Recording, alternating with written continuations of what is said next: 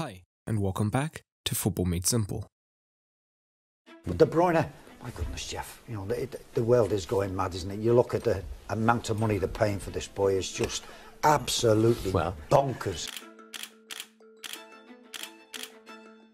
There's players you see and you think, yeah, I just don't see this. I don't see £50-odd million for this player. I really do not see it at all. And what he does, like all top midfielders, he affects the game in terms of obviously assists, goals. He's the best in the world at him in terms of, you know, that position of offensive midfield player. Can you even explain how he thinks? Because I struggle at times because it's very difficult to understand a genius. Me too.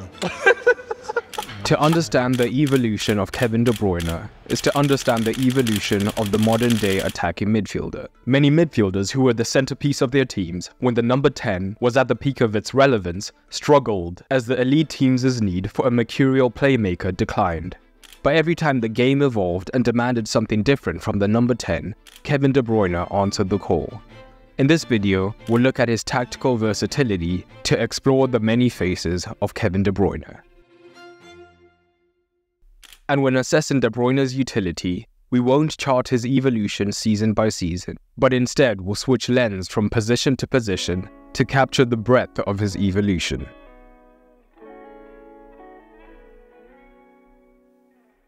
De Bruyne made his senior team debut in the 2009-2010 season, meaning that he arrived at the tail end of the dominance of the 4-4-2 across many European leagues, and this was the formation of his primary coach at Genk. This formation, of course, meant that there was no natural home for a number 10 behind a striker, but a wiry 17-year-old De Bruyne was already showing not only his adaptability, but the fact that he would go on to be a genuine difference maker.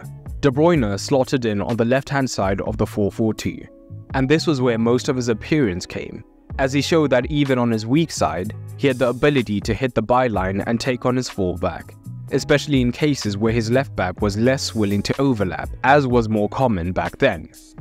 This meant that De Bruyne was more often tasked with providing the width for the team, but still, when the opportunity presented itself, De Bruyne pounced at the chance to drift centrally and allow his natural playmaking instincts to flourish, as he had already started to produce staggering assist numbers. In 3 of his 4 seasons with Genk, he was absolutely vital to the side.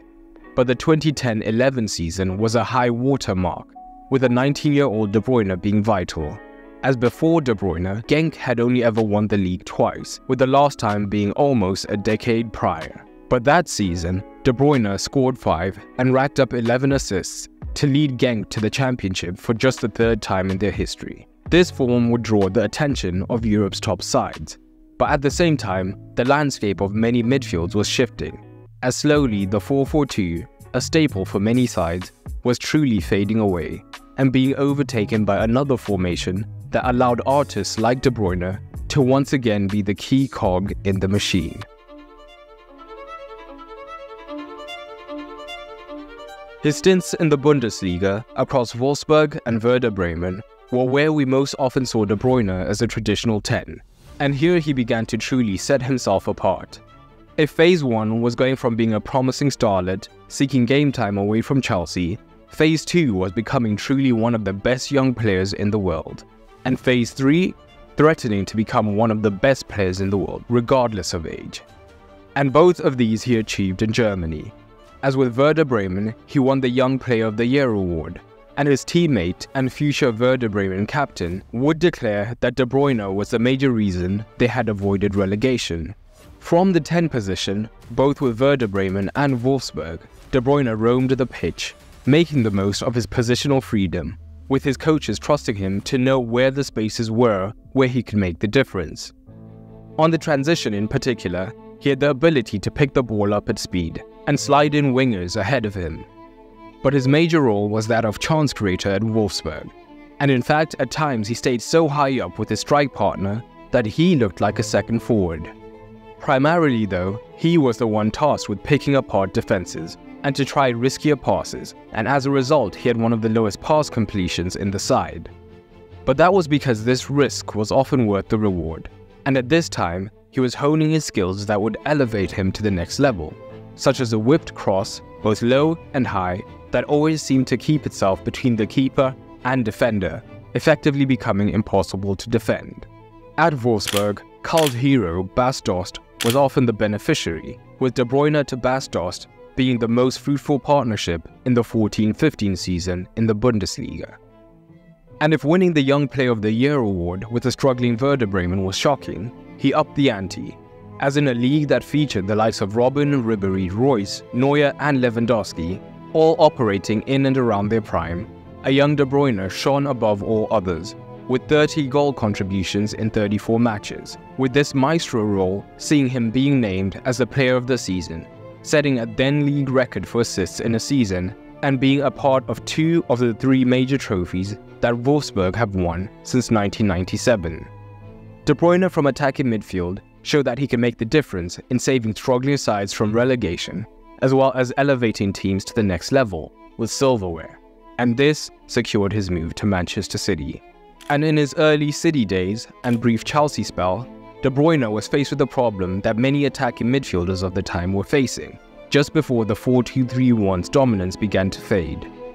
What happens when your team plays with a number 10, but you are not the established playmaker for the side?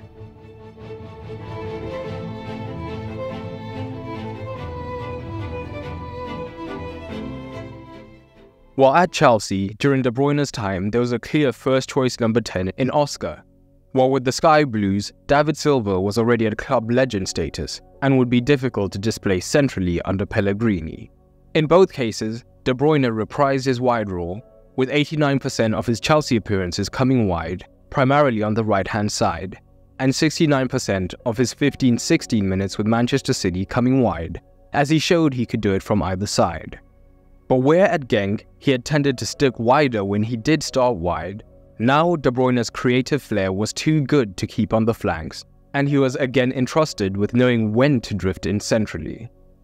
But he could still create from wide when needed, and the skills he had honed in Germany came in useful, like the searching crosses from wide that allowed him to hit the byline and look to cross at times, or even cross from much deeper regions. The accuracy was such that despite often having only the diminutive Aguero to aim for, the ball, like a heat-seeking missile, would find its way to the Argentinian one way or another. But De Bruyne's spells as the wide creator coincided with the peak of the marauding fullbacks, who would look to move up and down the pitch, hugging the touchline and joining attacks as quickly as they could, so that the fullbacks were often tasked with providing all of the width. And this freed up wide creators in the ilk of De Bruyne to drift infield. So often, rather than hugging the touchline, he found himself moving inside the pitch early as more of a 10, forming a good relationship with David Silva, where they would look to create and maintain possession with similar ease. In many ways, this position was a microcosm of his versatility, the ability to hold the width when needed and still create with arrowing crosses and good combination play with his fullbacks, as well as knowing when to drift in centrally to be the architect and when to create with more intricate passes. But the best was yet to come, as now rather than merely looking to adapt, De Bruyne, alongside Pep Guardiola, helped to pioneer a new type of role.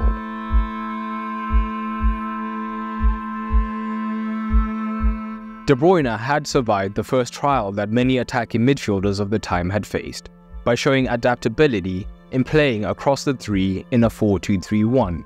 However, the demands on midfielders would shift once more, as the 4-3-3 that had been dominant in Spain for years became the first choice on English soil, spearheaded by Guardiola. This, of course, meant that suddenly there was no dedicated number 10, as we saw in the 4-2-3-1. This could have seen De Bruyne slip into home comforts and drift out wide as he had done previously. But Guardiola favoured traditional wingers, who had the pace to take on their man and the discipline to stay out wide rather than drift in centrally as De Bruyne would have. So Pep saw the opportunity to use De Bruyne in a much more reserved role, now having him as a central midfielder in a 3, the role that would see the Belgian develop into a world-class player and soon a generational one. It was a role that was facilitated by the adaptation of the fullbacks, as the evolution of fullbacks and attacking midfielders had become inextricably linked. At Manchester City, from Pep's very first season, the inverted fullback came to the fore, and as they moved in alongside Fernandinho, David Silva and Kevin De Bruyne would be unleashed, pushing higher up the pitch, in a role that De Bruyne coined as the free 8. Ironically, this free 8 position was one of the first times that De Bruyne was forced to take up a much more disciplined role rather than instinctively drifting to wherever he felt. But this position had all the benefits of having De Bruyne as your chief creator, as he would often be found in zone 14 in close proximity to the centre forward, where he could slip in his striker, as now he had the elite movement of Sergio Aguero and eventually Haaland to pick out, with the pairs enjoying fruitful relationships, with De Bruyne directly assisting Aguero 23 times and Haaland already on 13. But the Belgian's adaptation brought new conversations to the forefront. He and David Silva's roles, combined with Pep's front 5 structure, meant that now the half space had increasingly become a talking point. The front 5 tended to outnumber many back fours, especially when the winger hugged the touchline, meaning that opposition fullbacks were often dragged wide, and De Bruyne, time and again, made a now trademarked run between the fullback and centre-back unchallenged. That low cross that had looked so threatening at Wolfsburg had become a finely sharpened tool, and with the cold-hearted precision of a viper, he would whip across along the ground, giving his teammates the easiest of finishes. But he could also play a more withdrawn role, potentially drawing 3 men, as a midfielder, fullback, and centre-back were never quite sure who should be picking him up in this position, allowing De Bruyne to slip in wingers who could then do the crossing from the half space instead, or if the wingers were picked up, De Bruyne's crosses from the half space to the back post could cause just as much danger to defences.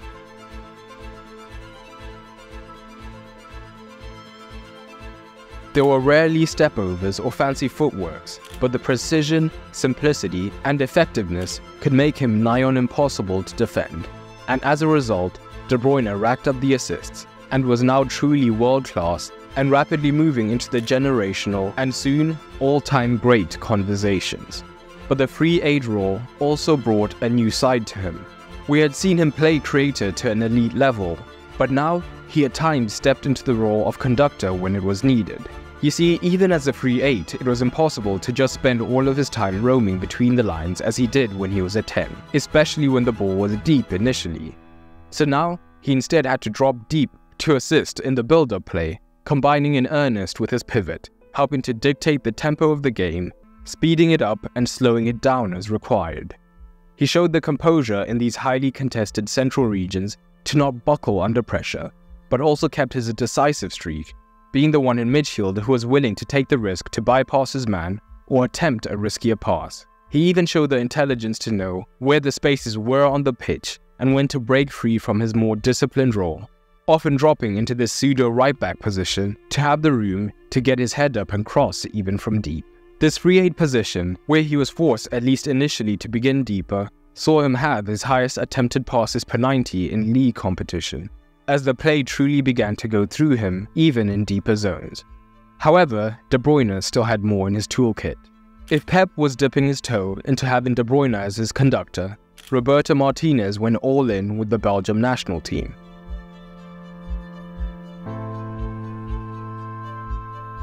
Martinez decided that the back 3 would be key to unlocking Belgium's golden generation in a 3-4-2-1. Belgium were blessed with attacking prowess, but with Lukaku having nailed down the centre-forward role, it meant that there were 2 slots left for De Bruyne, Hazard, Carrasco and Dries Mertens. Hazard and De Bruyne had to be automatic starters, but Martinez felt that he had to sneak in an extra attacker, and there was a way to do this. Instead of having De Bruyne play here, which would have been his natural position, often Martinez started him in a midfield 2 alongside Witsel or Fellaini, meaning that De Bruyne now genuinely had to operate as one of 2 pivots. And even in this role, he showed discipline and restraint, as rather than being at his swashbuckling best, he looked to dictate tempo from deep, as often his partner deferred to him, meaning that De Bruyne had to know when to play it safe and look for his wide men or just maintain possession, when to find one of the dangerous floaters between the lines, and when to look for something more expansive. De Bruyne had showed almost every way that a number 10 could adapt, not only to remain a starter, as the game's evolution got rid of the 10 role, but also to reach new levels and become the centerpiece, no matter how the midfield evolved. But there was one more arrow in his quiver. This was a role designed to take advantage of De Bruyne's elite movement and spatial awareness, as well as his great ball striking, and was an emergency measure as Aguero's availability slowly began to decline as he made his way out of the club. It came in two primary forms.